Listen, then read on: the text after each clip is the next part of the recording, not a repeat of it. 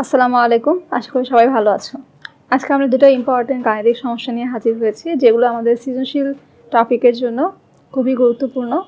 এবং সৃজনশীল কোয়েশ্চেনে 3 বা 4-এর প্রশ্নে এই ধরনের অঙ্ক অনেক সময় দেওয়া হয়। তো এখানে প্রথম সমস্যায় বলা আছে অ্যামোনিয়াকে বায়ুর অক্সিজেন দ্বারা জারিত করে নাইট্রিক অক্সাইডের গ্যাসে রূপান্তর করা হয়। তো এসটিপিতে 100 লিটার নাইট্রিক অক্সাইড গ্যাস প্রস্তুত করতে কত লিটার অ্যামোনিয়া এবং কত লিটার অক্সিজেন গ্যাস প্রয়োজন হবে।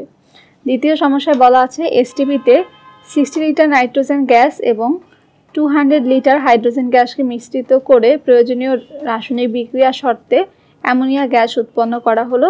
উৎপন্ন অ্যামোনিয়ার আয়তন এসটিপিতে কত হবে এবং বিক্রিয়া শেষে উৎপন্ন গ্যাসের আয়তন প্রকৃতপক্ষে কত হবে তা ব্যাখ্যা করো। তাহলে আমরা প্রথম সমস্যাটা সলভ করছি। তো এখানে অ্যামোনিয়াকে বায়ুর অক্সিজেন দ্বারা জারিত করে নাইট্রিক অক্সাইড গ্যাস উৎপন্ন করা হয়। তো এই ধরনের সমস্যা সমাধানের প্রথম ধাপ হচ্ছে আমাদেরকে প্রথমে বিক্রিয়াটা লিখতে হবে। তো বিক্রিয়া লিখতে হবে প্রথমে আমাদেরকে, সেই ক্ষেত্রে আমরা অ্যামোনিয়াকে বায়ুর অক্সিজেন দ্বারা জারিত করব, অর্থাৎ অ্যামোনিয়া সাথে বিক্রিয়া করবে অক্সিজেন এবং বিক্রিয়া শেষে তৈরি হবে নাইট্রিক অক্সাইড এবং আরেকটা প্রোডাক্ট তৈরি হয়, সেটা হচ্ছে পানি। আমরা বিক্রিয়াটা লিখলাম। এখন দ্বিতীয় কাজ হচ্ছে আমাদের বিক্রিয়াটাকে সঠিকভাবে সমতা করা। এই ধরনের সমস্যা যদি আমরা সমতা ছাড়া সলভ করতে চাই, কখনোই আমাদের অঙ্কটা ঠিক হবে না এবং সমতাটাও খুবই অ্যাকুরেট হতে হবে। সমতায় যদি ভুল হয় তাহলে অঙ্কের রেজাল্টেও ভুল আসবে। তো এখানে আমরা দেখতে পাচ্ছি যে হাইড্রোজেন আছে 3টা, কিন্তু এখানে হাইড্রোজেন 2টা। আবার আমাদের বিক্রিয়কে অক্সিজেন আছে 2টা পরমাণু, উৎপাদেও অক্সিজেন 2টা পরমাণু, কিন্তু হাইড্রোজেনের সংখ্যাটা কিন্তু এখানে মিলছে না। তো আমরা যদি অ্যামোনিয়া সামনে 4 দিয়ে গুণ করি, অর্থাৎ 4 মোল অ্যামোনিয়া, সেই ক্ষেত্রে এখানে নাইট্রোজেন হয়ে যাচ্ছে 4টা। তো এখানে নাইট্রোজেনের সংখ্যা মিলানোর জন্য আমরা উৎপাদে নাইট্রিক অক্সাইডেও 4 দিয়ে গুণ করছি। তো এখন এখানে আমরা যদি খেয়াল করি, হাইড্রোজেন হচ্ছে 3, 4 আর 12টি, অর্থাৎ 12টি পরমাণু হাইড্রোজেন, আর এখানে হাইড্রোজেন আছে 2টি। তাহলে এখানে হাইড্রোজেনের সংখ্যা মিলানোর জন্য আমরা এখানে 6 দিয়ে গুণ করব। 6 দিয়ে গুণ করলে আমরা পাচ্ছি কি হাইড্রোজেন এখানেও 12টি হচ্ছে এবং বিক্রিয়কে 12টি হচ্ছে, অর্থাৎ হাইড্রোজেন সংখ্যা আমাদের মিলে গেল, নাইট্রোজেন সংখ্যাও মিলে গেল। এখন আমাদের কাজ হচ্ছে অক্সিজেনের সংখ্যা মিলানো। তো উৎপাদে অক্সিজেন এখানে আছে 4টা পরমাণু এবং এখানে আছে 6টা, টোটাল 10টা। তো 10টা অক্সিজেন পরমাণু তৈরি করার জন্য আমাদেরকে একটা অক্সিজেন অণুকে 5 দিয়ে গুণ করতে হবে। যেহেতু একটা অক্সিজেন অণুতে 2টা পরমাণু থাকে, তাই 5 দুগুণে 10, 10টা পরমাণু অক্সিজেন কিন্তু হয়ে গেল। তাহলে আমাদের বিক্রিয়াটা কিন্তু সমতা হয়ে গেল। এখন এখানে আমরা খেয়াল করি যে 4 মোল অ্যামোনিয়ার সাথে বিক্রিয়া করে 5 মোল অক্সিজেন এবং এদের বিক্রিয়ার ফলে 4 মোল নাইট্রিক অক্সাইড এবং 6 মোল পানি তৈরি হয়। তা আমরা নিচে মোল সংখ্যাগুলো লিখে ফেলবো। তাহলে অ্যামোনিয়ার পরিমাণ হচ্ছে 4 মোল, অক্সিজেনের পরিমাণ 5 মোল, নাইট্রিক অক্সাইড 4 মোল, পানি 6 মোল। তাহলে এখানে আমাদের বলা আছে এসটিপিতে 100 লিটার নাইট্রিক অক্সাইড গ্যাস প্রস্তুত করতে কত লিটার অ্যামোনিয়া এবং কত লিটার অক্সিজেন গ্যাস প্রয়োজন হবে। তো আমরা জানি এসটিপিতে সকল গ্যাসের মোলার আয়তন 22.4 লিটার, অর্থাৎ এসটিপিতে যে কোনো গ্যাসের 1 মোল পরিমাণের আয়তন হবে 22.4 লিটার। তাহলে আমরা যদি সম্পূর্ণ বিক্রিয়াটা এসটিপিতে সম্পন্ন করি, তখন এই 4 মোল অ্যামোনিয়া গ্যাসের আয়তন হবে 4 × 22.4 লিটার। যেহেতু 1 মোল গ্যাসের আয়তন 22.4 লিটার, তাহলে 4 মোল গ্যাসের আয়তন হবে এই 22.4-এর 4 গুণ। একইভাবে অক্সিজেনের আয়তন হবে কত? 5 × 22.4 লিটার। নাইট্রিক অক্সাইডের আয়তন হবে 4 × 22.4 লিটার এবং পানির আয়তন হবে 6 × যেহেতু বাষ্পীয় অবস্থায় তৈরি হয়, এখানে কিন্তু পানি বাষ্প তৈরি হচ্ছে, 6 × 22.4 লিটার। তাহলে আমরা এসটিপিতে এখন আমরা হচ্ছে অঙ্কের হিসাবে যাব যে 100 লিটার নাইট্রিক অক্সাইড গ্যাস প্রস্তুত করতে কত লিটার অ্যামোনিয়া। তাহলে অ্যামোনিয়ার হিসাব গণনা করব আমরা, অ্যামোনিয়া কতটুকু তৈরি হয়। এখান থেকে আমরা পাচ্ছি কি 4 × 22.4 লিটার নাইট্রিক অক্সাইড প্রস্তুত করতে অ্যামোনিয়া দরকার 4 × 22.4 লিটার। তাহলে অ্যামোনিয়া এর পরিমাণ গণনা 4 × 22.4 লিটার নাইট্রিক অক্সাইড তৈরি করতে অ্যামোনিয়া প্রয়োজন 4 × 22.4 লিটার।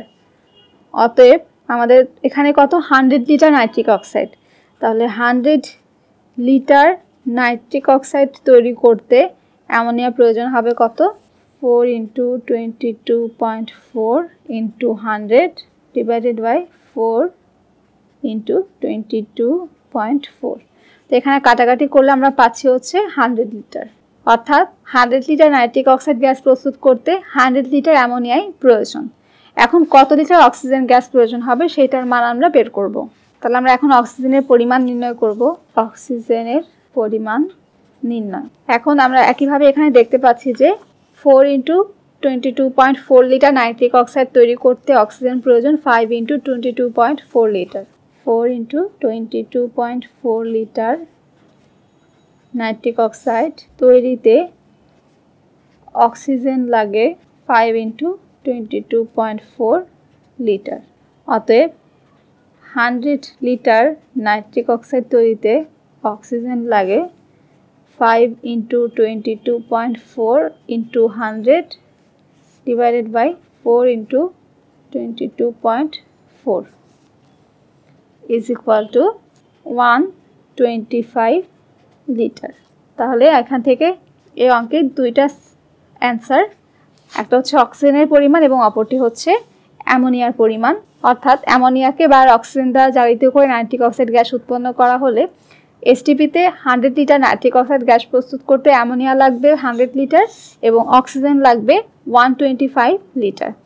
এখন আমরা দ্বিতীয় যে গাণিতিক সমস্যাটা সেটা সলভ করব। তো এখানে বলা আছে এসটিপিতে 60 লিটার নাইট্রোজেন গ্যাস এবং 200 লিটার হাইড্রোজেন গ্যাসকে মিশ্রিত করে প্রয়োজনীয় অ্যামোনিয়া গ্যাস উৎপন্ন করা হলো। এখন উৎপন্ন অ্যামোনিয়ার আয়তন এসটিপিতে কত হবে সেটা আমাদের হিসাব করতে হবে এবং বিক্রিয়া শেষে উৎপন্ন গ্যাসের আয়তন প্রকৃতপক্ষে কতটুকু হবে সেটা আমাদের বের করতে হবে। তো প্রথমে আমাদের কাজ হচ্ছে নাইট্রোজেন এবং হাইড্রোজেনের বিক্রিয়ায় যে অ্যামোনিয়া তৈরি হয় সেই বিক্রিয়াটা সঠিকভাবে লেখা। তাহলে নাইট্রোজেন এবং হাইড্রোজেন এদের বিক্রিয়ায় তৈরি হচ্ছে অ্যামোনিয়া। তো এখন এখানে আমরা সমতা করব, যেহেতু এখানে অ্যামোনিয়ার পরমাণু আছে 2টি, বিক্রিয়কে উৎপাদেও 2টা পরমাণু মিলানোর জন্য আমরা 2 দিয়ে গুণ করব। এখন 2 দিয়ে উৎপাদে গুণ করার পর হাইড্রোজেন হয়ে যাচ্ছে 6টি পরমাণু। তো এখানে 6 পরমাণু হাইড্রোজেন বানানোর জন্য আমরা 3 দিয়ে গুণ করব। তাহলে আমাদের বিক্রিয়াটা কিন্তু সমতা হয়ে গেল। অর্থাৎ এখানে 1 মোল নাইট্রোজেন 3 মোল হাইড্রোজেনের সাথে বিক্রিয়া করে 2 মোল অ্যামোনিয়া গ্যাস তৈরি করে। এখন যদি আমরা লিটার এককে গণনা করতে চাই, আমরা জানি যে এসটিপিতে সকল গ্যাসের মোলার আয়তন হচ্ছে 22.4 লিটার। তো এখানে 22.4 litre nitrogen gas 3 × 22.4 litre hydrogen গ্যাসের সাথে বিক্রিয়া করলে 2 × 22.4 লিটার অ্যামোনিয়া গ্যাস তৈরি হয়। তাহলে এখান থেকে আমরা দেখতে পাচ্ছি যে 60 লিটার নাইট্রোজেন গ্যাস হচ্ছে বিক্রিয়ায় অংশগ্রহণ করেছে এবং তার সাথে 200 লিটার হাইড্রোজেন গ্যাসকে নেওয়া হয়েছে। তো আমরা যখন লিমিটিং বিক্রিয়ক সম্পর্কে পড়েছিলাম তখন আমরা পড়েছি যে যখন বিক্রিয়ক দুইটাকেই আমাদের পরিমাণ হিসাবে দেওয়া থাকবে তখন এই দুইটা বিক্রিয়ক থেকে আমরা কোন বিক্রিয়কটাকে হিসাবের কাজে ব্যবহার করব সেটা আমাদেরকে বোঝার জন্য আগে লিমিটিং বিক্রিয়কটা বের করে নিতে হবে। তো এখানে 60 লিটার নাইট্রোজেন যেটা নেওয়া হয়েছে সেটা ঠিক কতটুকু হাইড্রোজেনের সাথে বিক্রিয়া করে সেটা আমরা আগে দেখব। তারপরে আমরা বের করব যে এখানে বিক্রিয়া শেষে কোন পদার্থটা একদম শেষ হয়ে যায়। আমরা জানি যে দুইটা বিক্রিয়ক যদি নেওয়া হয় তো বিক্রিয়া শেষে অনেক সময় দেখা যায় একটা বিক্রিয়ক সম্পূর্ণ শেষ হয়ে যায় এবং অপর বিক্রিয়ক কিছুটা অবশিষ্ট থাকে। তো যে বিক্রিয়কটা একদম শেষ হয়ে যায় সেটাই হচ্ছে লিমিটিং বিক্রিয়ক এবং হিসাবের কাজে সবসময় লিমিটিং বিক্রিয়কের পরিমাণ দিয়েই গণনা করা হয়, কারণ আমরা যেটা অবশিষ্ট রয়েছে সেটা মান দিয়ে বা সেটার পরিমাণ দিয়ে যদি গণনা করি উৎপাদের পরিমাণ, কখনোই আমাদের আসল মানটা আসবে না, কারণ ওই বিক্রিয়ক তো সম্পূর্ণ ব্যবহৃত হয়নি। তাই ওই বিক্রিয়কের পরিমাণ দিয়ে হিসাব করলে কিন্তু স্বাভাবিক মানের চেয়ে বেশি মান আসবে উৎপাদের। তাহলে আমাদের প্রথম কাজ হচ্ছে নাইট্রোজেন এবং হাইড্রোজেনের মধ্যে লিমিটিং বিক্রিয়ককে সেটা নির্ধারণ করা। তো এখানে 60 লিটার নাইট্রোজেন যদি আমি নেই বিক্রিয়া পরিবেশে, তো 60 লিটার নাইট্রোজেন কিন্তু তার 3 গুণ পরিমাণ হাইড্রোজেনের সাথে বিক্রিয়া করবে। যেহেতু 1 মোলের সাথে 3 মোল বিক্রিয়া করে, তাই যতটুকু পরিমাণ আমি নিব নাইট্রোজেনের তার 3 গুণ পরিমাণ হাইড্রোজেন আমাকে নিতে হবে। তাহলে 60 × 3 লিটার ইজ ইকুয়াল টু হচ্ছে 180 লিটার। 60 লিটার নাইট্রোজেনের সাথে 180 লিটার হাইড্রোজেন কিন্তু বিক্রিয়ায় অংশগ্রহণ করে। কিন্তু আমরা বিক্রিয়া পরিবেশে হাইড্রোজেন নিয়েছি কত? 200 লিটার। তাহলে এই দুইটার মধ্যে লিমিটিং বিক্রিয়ক কে হবে? অবশ্যই নাইট্রোজেন, কারণ নাইট্রোজেনের পরিমাণটা কাটায় কাটায় নেওয়া হয়েছে এবং এই পরিমাণটা বিক্রিয়া শেষে আর অবশিষ্ট থাকবে না।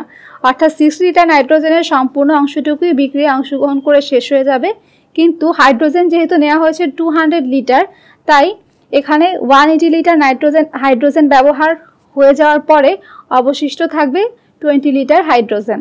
এর কারণে হাইড্রোজেন কিন্তু লিমিটিং বিক্রিয়ক না, যেহেতু অবশিষ্ট থাকছে। আর নাইট্রোজেন যেহেতু শেষ হয়ে যাচ্ছে বিক্রিয়া শেষে, এ কারণে নাইট্রোজেন হচ্ছে এখানে লিমিটিং বিক্রিয়ক। তো এখন আমরা যেহেতু অ্যামোনিয়ার পরিমাণ হিসাব করব, কতটুকু অ্যামোনিয়া তৈরি হয় সেটার হিসাব করব কার পরিমাণ দিয়ে? নাইট্রোজেনের পরিমাণ দিয়ে। তো এখানে আমরা দেখতে পাচ্ছি যে 22.4 লিটার নাইট্রোজেন থেকে অ্যামোনিয়া তৈরি হয় 2 × 22.4 লিটার। অতএব 60 লিটার নাইট্রোজেন থেকে অ্যামোনিয়া তৈরি হয় 2 × 22.4 × 60 divided by 22.4 litre is equal to 120 litre. তাহলে বিক্রিয়া শেষে উৎপন্ন গ্যাসের আয়তন কত হবে? 120 লিটার। এখন আমাদের লাস্ট যে লাইনটা বলা আছে বিক্রিয়া শেষে উৎপন্ন গ্যাসের আয়তন প্রকৃতপক্ষে কত হবে সেইটা আমাদেরকে বুঝতে হবে, কারণ এখানে বিক্রিয়া শেষে যেহেতু 120 লিটার অ্যামোনিয়া গ্যাস তৈরি হচ্ছে, তাহলে 120 লিটার গ্যাসের আয়তন তো অবশ্য থাকবেই, কিন্তু তার সাথে আমরা দেখতে পাচ্ছি যে হাইড্রোজেন কিন্তু সম্পূর্ণ ব্যবহৃত হয় না, হাইড্রোজেন 20 লিটার অবশিষ্ট থেকে যায়। তাই বিক্রিয়া শেষে ওই 20 লিটার হাইড্রোজেনও কিন্তু এই অ্যামোনিয়ার সাথে মিশে একটা আয়তন তৈরি করবে। তাই বিক্রিয়া শেষে উৎপন্ন গ্যাসের মোট আয়তন কত হবে? বিক্রিয়া শেষে উৎপন্ন গ্যাসের মোট আয়তন হবে অ্যামোনিয়ার আয়তন তার সাথে অবশিষ্ট নাইট্রোজেনের আয়তন, অবশিষ্ট হাইড্রোজেনের আয়তনের যোগফল। বিক্রিয়া শেষে উৎপন্ন গ্যাসের মোট আয়তন 120 + 20 ইজ ইকুয়াল টু 140 লিটার। অর্থাৎ 120 লিটার অ্যামোনিয়া তো তৈরি হলোই, তার সাথে অবশিষ্ট হাইড্রোজেন 20 লিটার মিলে মোট আয়তন তৈরি হলো 140 লিটার। তো আশা করি সবাই আজকে সলিউশন দুটো বুঝতে পেরেছো। সবাইকে অসংখ্য ধন্যবাদ ভিডিওটি দেখার জন্য।